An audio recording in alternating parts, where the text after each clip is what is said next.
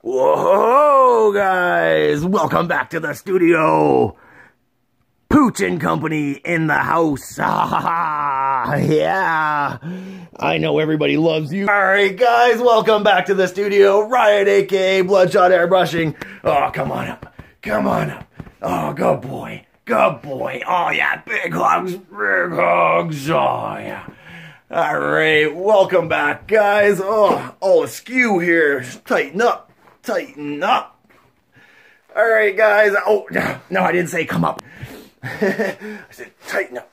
Tighten up. Alright. There we go. Much better. Alright, guys. I know a lot of you, probably all of you are like, that ain't the dragon. That definitely ain't the dragon. Ryan, where's the dragon? You holding out on us, bro? Are you holding out? Yep, I am. Alright, guys. Well, yes and no. As I go, I have to make money, and as I'm making money, well, projects come in, and there are shops that depend on me to get their projects back to them so they can make money, guys. So, we're doing Touch Up Tuesday. Pretty sure it's Sunday. Sounded better if it was a Tuesday. Alright, guys. This is a project I did back in 2015. So, not too long ago. And he got some chips. A lot of mileage on this bad boy. I'll wet her down so you can kind of see what we're dealing with. Pretty subtle.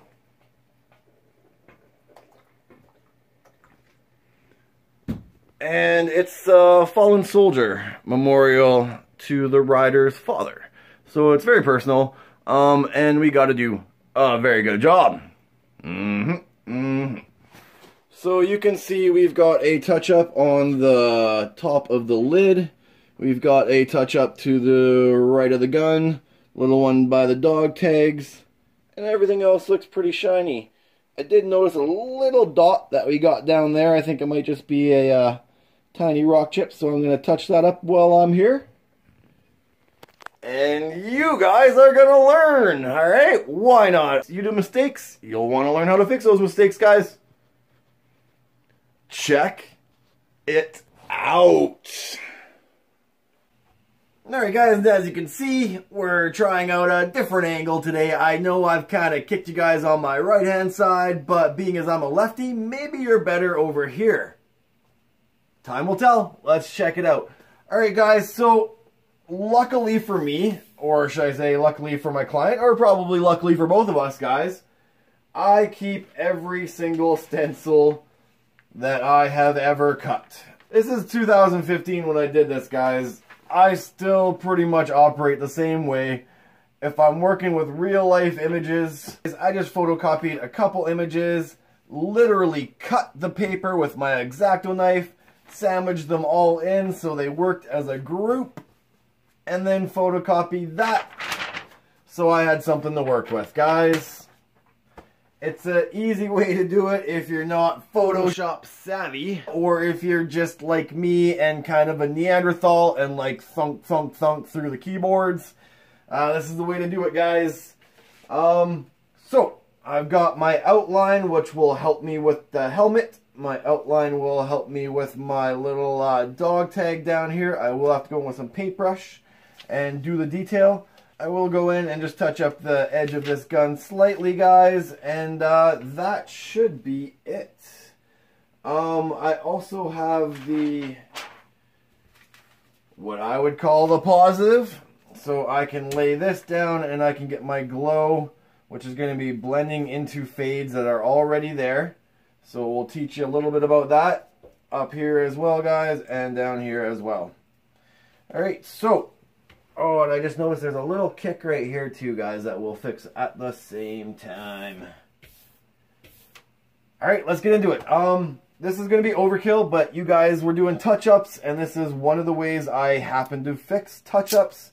So I figured I'd give it a little bit of a tutorial while I got your guys' attention. Attention! Alright. So, this is just some clear tape. Little tip, if you haven't already learned it, before you put your clear tape back in the drawer, just fold that tab on itself. That way it's always easy to find. I don't know how many hours I spent digging at these stupid little things. Alright guys, I am just gonna mask out this little painted emblem I have on the helmet. Originally when I did this, I painted the helmet first, and then this was stenciled, and then hand painted the details. I don't want to get in there and have to hand paint this all over again, and I don't want to get overspray on top of it while I'm spraying my helmet. Now I could be very precise with my brush and keep my overspray down, but as you guys are learning, I am teaching. So handy Xacto knife, number 11 blade is my favorite. It is my sword of choice. Going for some nice light cuts here, guys. And voila!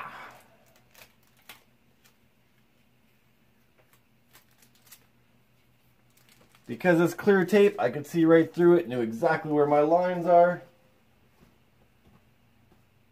Easy breezy. Alright guys, not to get in your face, but you're hogging my airbrush over there. Oh, I gotta turn it on. Excuse me. I'm gonna mask out this little corner of the flag so that can be done as well. Look how easy that was to find the edge of my tape there, guys. And yet another tip for the brain box guys. File her on in there. Can you see that? Nope. And now that we got that angle all sorted out, and you're gonna have a good laugh at me in a minute for this one, guys, I'm just going in with my blue to cover that dot. Well guys, well guys, I really thought that would work. Nope. So what I'm going to do is I'm going to go back in with a black. I guess got to get my base black in there. It's just not, that dot is just not going away. So I guess what I'll do is I'll do black, and then I'll go in with my white, and then I'll go in with my blue, and we'll call this one complete. Real quick lack.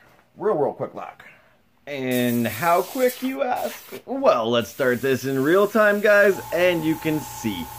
I'm just doing light passes, about 3 inches away from my piece, maybe a little closer, and I'm just fogging it in, not to get too tight. I don't want to lose everything that's been built up already. I'm just trying to blend out that little tiny dot. Now it's forever gone.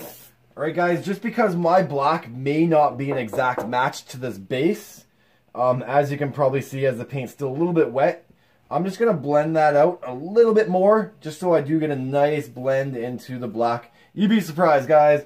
Black is not black and white is not white. There are many shades of the two. And blending is how we fool the eye. Alright, that's good for me, guys. And now is when you get to have a good chuckle on my account. I hope at least one of you during that whole time, especially when I was down on my knees, was like, why doesn't he just move that up onto his bench? Yeah. I don't know. That's better. Alright guys, back in with my white. My pearl white, which is very diluted, very transparent.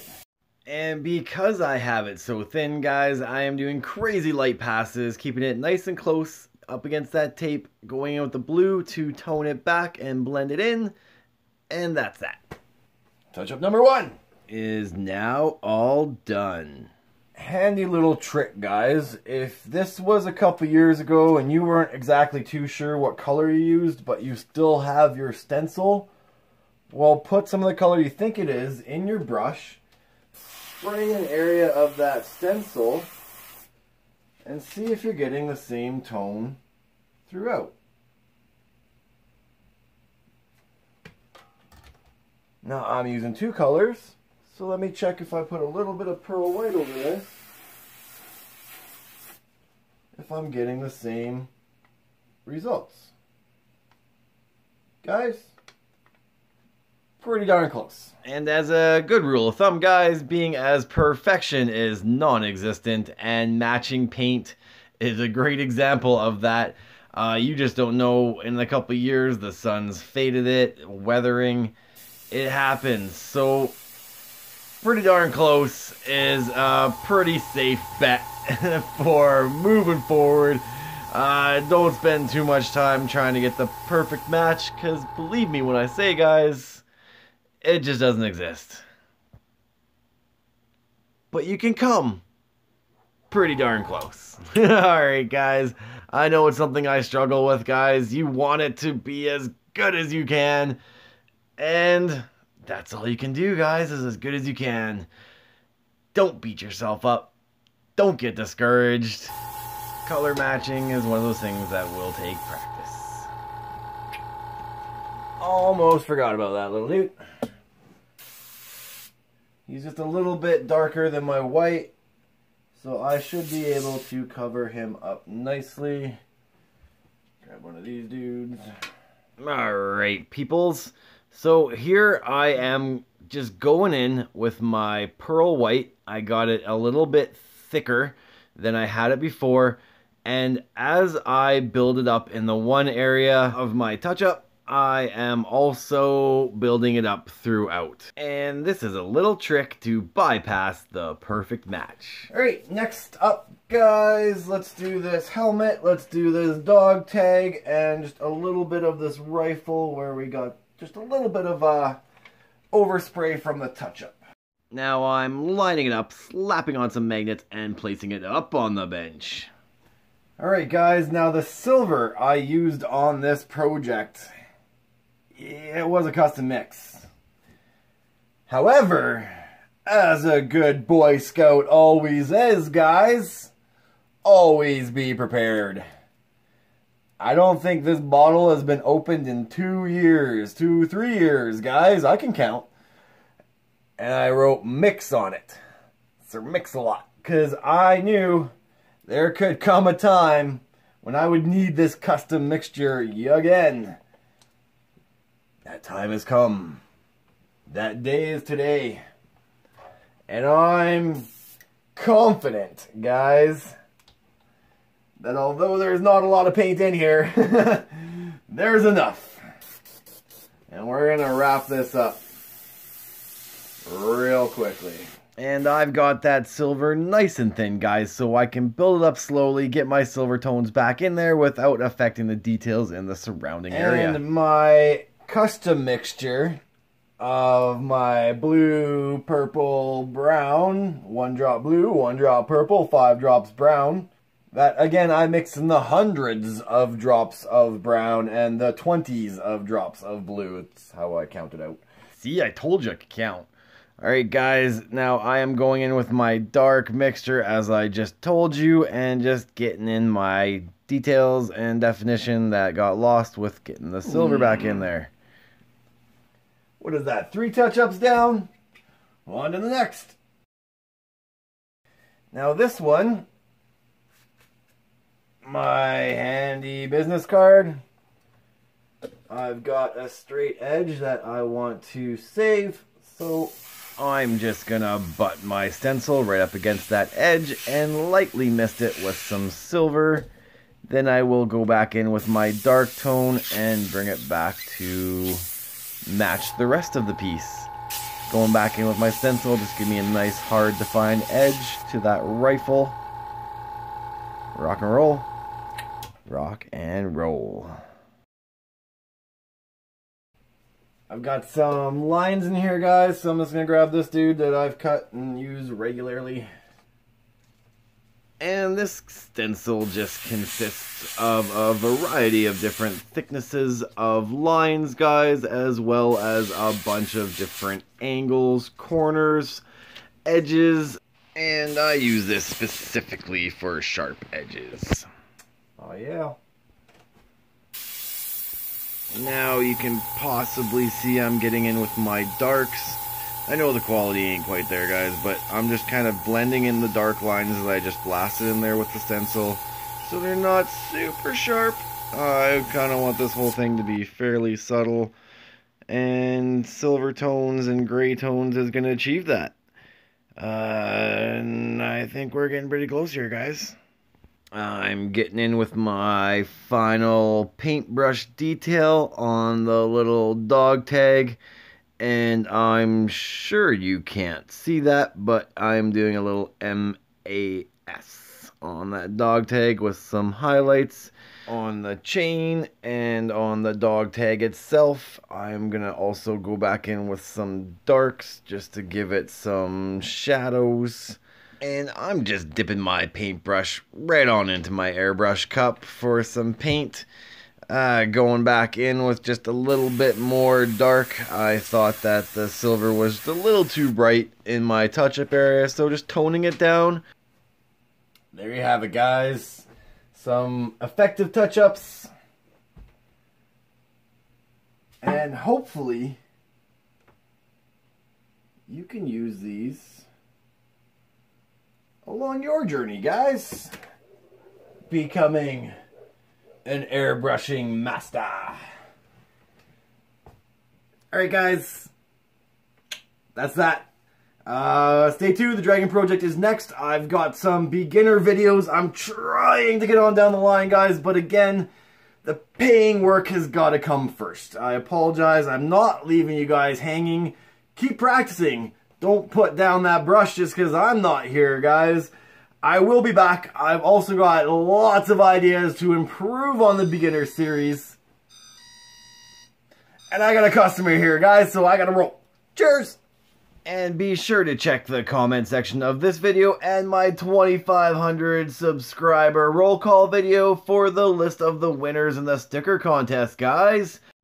And as always, like, follow, subscribe. Thanks for coming along for the ride. Cheers.